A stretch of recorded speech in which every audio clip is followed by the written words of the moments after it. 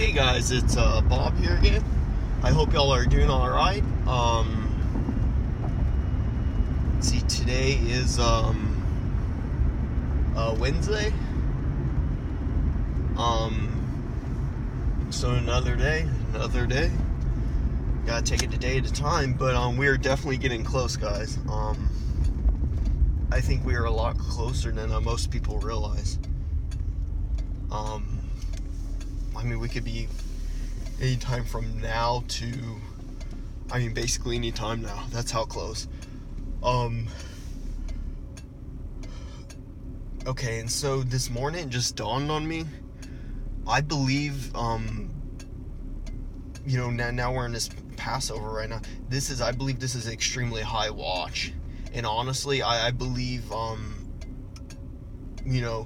between Good Friday and Easter Sunday, those 3 days, I believe those are extremely high watch. Like, extremely, extremely high watch. And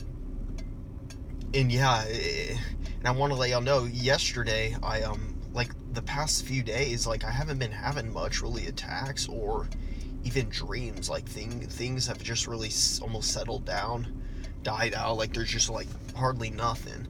Now, yesterday, I remember having a slight dream. It might have even been a vision while I was waking up, but I can't remember in vivid detail, but it was really short, so I remember what it was about.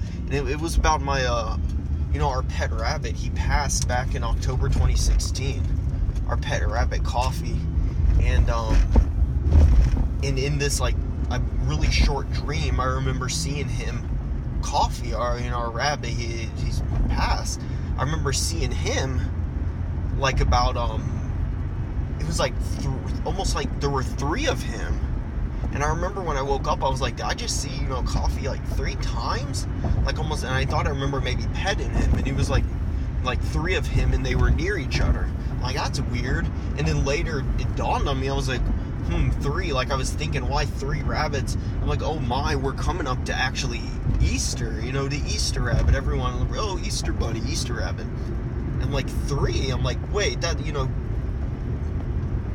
between Good Friday, Easter Sunday, 3 days, the 3 days in Lord Jesus rose after his death, after the crucifixion. And, I'm like, 3 rabbits, Easter. I'm like, man, is the Lord pointing me to, the time period, near Easter? So, between Good Friday and Easter, that time period? And I believe he very well could be. I believe that's what he was, letting me know. Maybe that's, a high watch period. Those 3 days.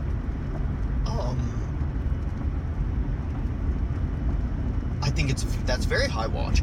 And then last night, I can't remember if I had just woken up, but I know at some point I looked at the clock and it was a dead on. It was 3 o'clock, 3 a.m. in the morning. It was 3 a.m. And I'm like, 3.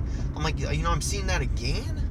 I'm like, 3. I'm like, man, it's making me think of those 3 days. So yeah, I think that could be a very high watch period where we could be leaving.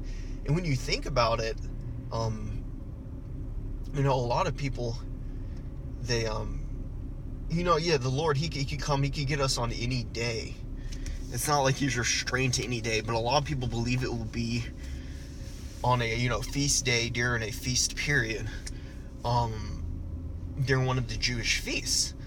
And that's what a lot of people think. And, those are a lot of, high watch periods. And, a lot of people also think it's got to be on, a feast that hasn't had a, fulfillment of a New Testament event. So they think it will need to be on a feast that hasn't had a fulfillment of, an event that occurred during the New Testament. And so as we know, the Passover, the Passover, that was fulfilled in the New Testament by, Jesus' resurrection from the dead. He was the, he's the Passover lamb for the world's sins. He died for the whole world. He's a redeemer of mankind. And so his death and resurrection, that fulfilled the the Jewish Passover. But I was thinking, if the Lord, raptures us during Passover, that would be 3 events. So we've had 2 occur. That would be 3. The third one would be the rapture. And what does 3 represent? 3, it represents completeness. It's not as full completeness as the number 7. To the Lord, the number 7 is like full completeness, but 3 is completeness. And that got me thinking, I'm like, man, if we're raptured out of here in this time period, that would be like the 3 events: Jewish Passover, Jesus' death and resurrection, and the third, let's say if it was the rapture, that would be 3 events. 3 represents completeness. I'm like, man, like I think the Lord maybe, let me know something. Like I believe we could be leaving very soon. I'm not saying the day or the hour. I'm just saying, what's the next few days coming up is just very high watch time period. So that 3, like completeness, it's got me thinking.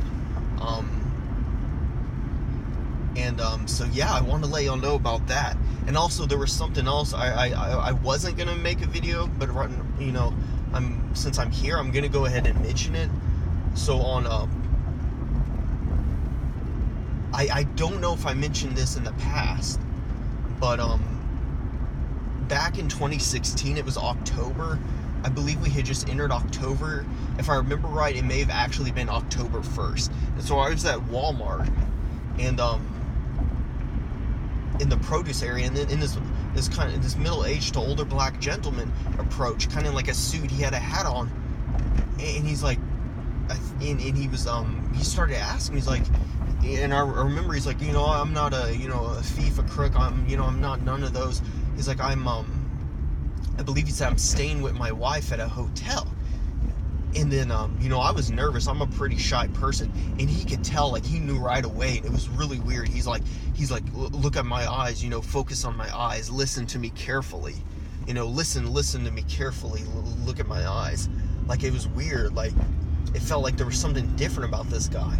And he's like me and my, I believe he said him and his wife, we're staying at a hotel. And he's like, I have $22. I need to get to 40, so I need like 18 more. He's like, could you possibly help out or whatever? So he said like 22. He needs 18 more to get to $40. I was like, yeah, sure. I told him, I'm like, I can't give you 18, but I can give you and he's like, yeah, any amount's fine. And so I gave him 5, and pretty much that was again, he's like, oh, just so you know, I'm not lying. He's like, here's my, my Alabama license, like to show he was traveling or whatever from out of state. And he showed me it was an Alabama license. And I thought it was weird. And then that's pretty much, I gave him, and he pretty much left after that. And I thought it was, there was something different about the guy. Like he knew I was nervous, almost like he knew who I was. And that he wanted me to pay attention to his, look him in the eyes, because like he wanted me to listen to him carefully. He said that, like, listen to me closely or carefully, like he wanted me to know. And honestly, back then I felt that could have been an angel, almost giving me some sort of message or something, like about the 22 and then the 18 more to get the 40, because 40 is a big number in the Bible. That's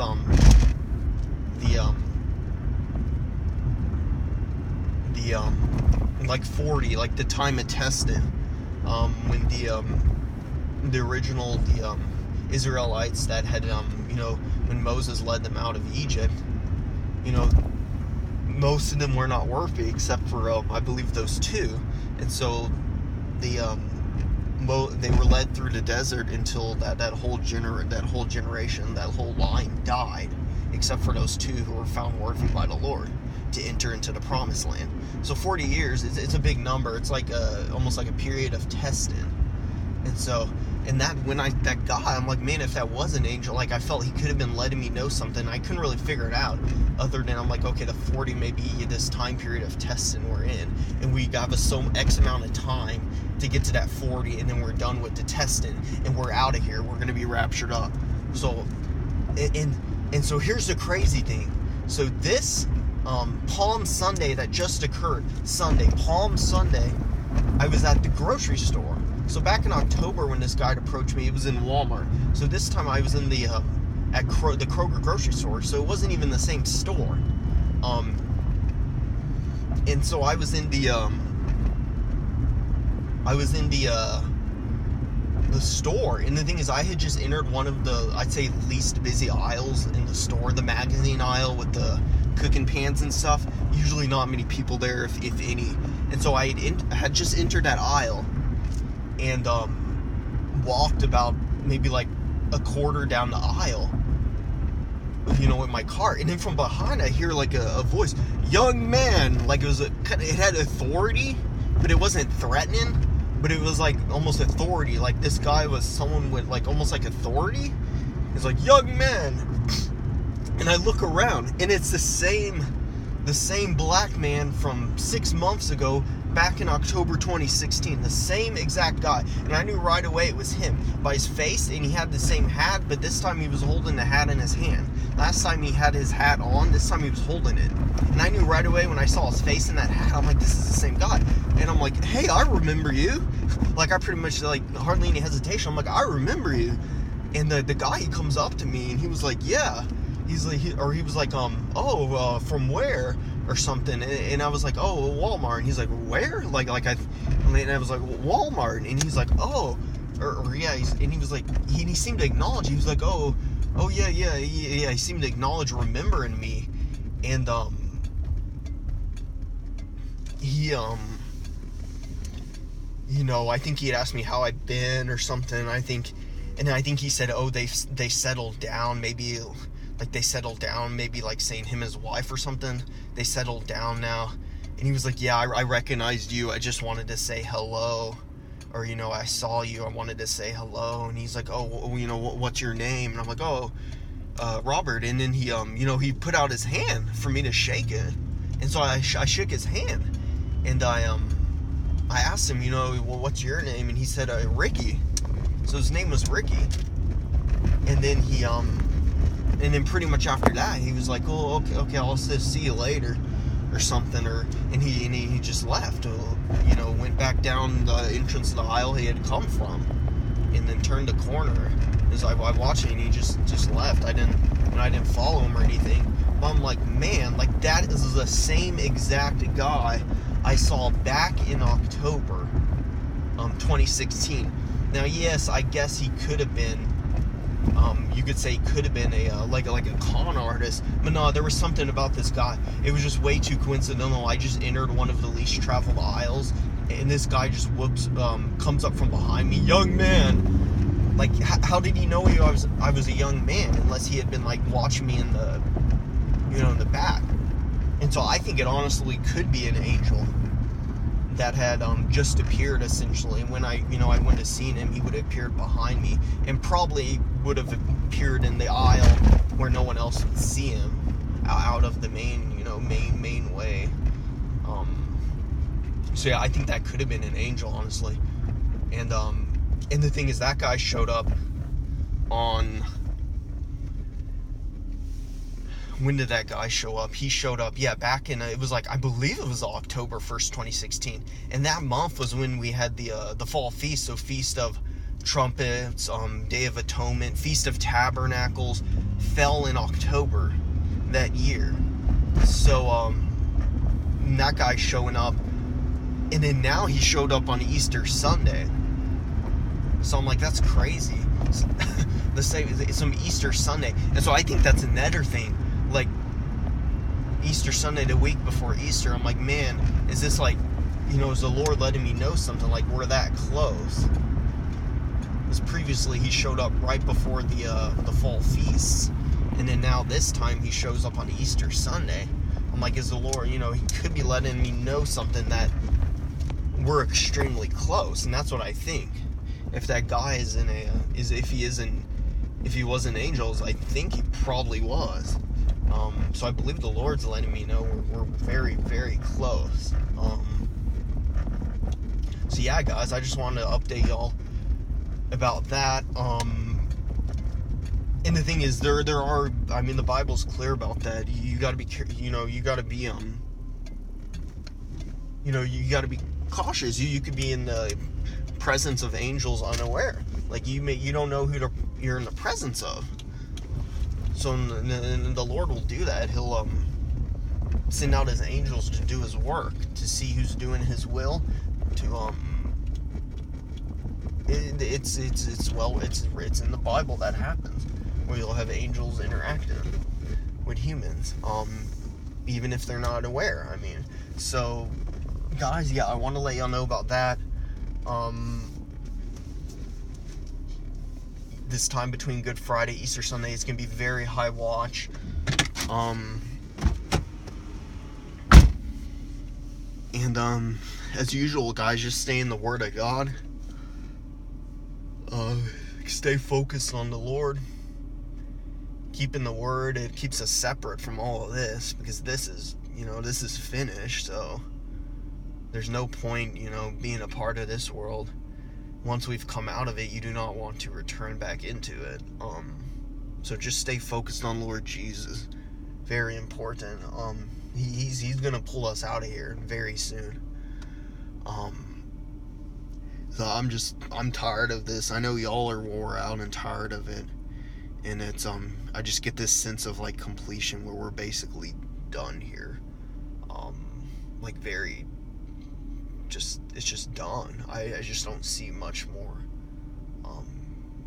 What else I'm supposed to do here? Like, I've never felt right here, guys. I mean, I've never, from a young age, it just always felt weird. I was kind of more, always a loner, very quiet, shy. I've always been a pretty shy person, except when I was extremely young, and then later I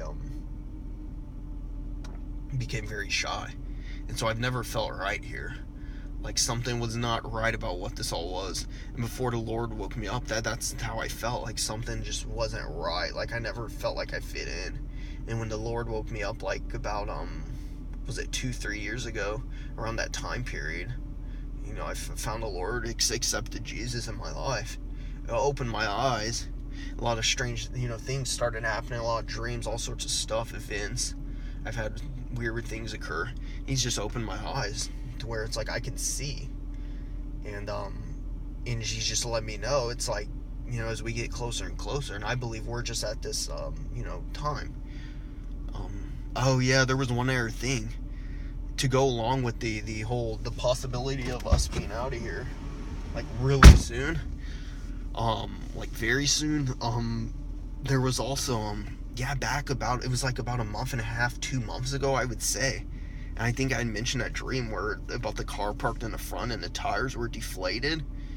The 4 tires on the car to different levels, and the rims were deformed to different levels. I believe that Lord was kind of letting me know the condition of each of the people in our household, my family members, including me.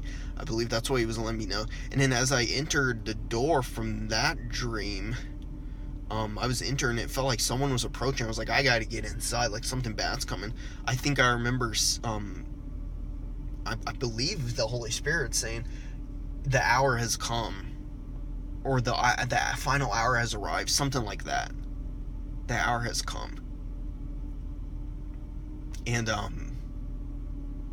I remember, I believe in that video, I let y'all know that Jesus, soon before he was delivered up, when he was at that feast, and the Gentile Greeks were there, and he had said basically the hour has come for, Son of Man to be delivered up, and I believe that's in the book of John, I believe, chapter 12, and yeah, I'm just thinking about that, like, if the Lord was letting me know the hour has come, we're in this like final like hour, like we're very close. And that was like a month and a half, 2 months ago when I had that dream. So if we're in this final hour, I was thinking, well, when the Lord said that, what was the final hour leading up to? It was leading up to his ultimately his resurrection, when he said, you know, it is done. Like, it is done. The crucifixion, and then the resurrection 3 days later. But when he had died on the cross, he said, it is done. So it is done. What he came here to do was complete, and he resurrected 3 days later. And so I believe when the Lord was letting me know in that dream, out saying the hour has, you know, the final hour has come, I believe he may have been pointing me towards this time period now. Between Good Friday and Easter. Somewhere in that time period. So that's just another thing I was thinking about. It just, you know, dawned on me this morning that, man, it could be the Lord may let me know during this Passover, during Easter, like that time period, we could be leaving. So guys, yeah, I just want to let y'all know about that. Stay strong, keep your eyes on Jesus Christ, constantly repent, and just keep your eyes up in the sky, because our redemption draweth nigh. I'll catch y'all later, and I'll probably be seeing y'all soon, I think. Goodbye, guys. Goodbye.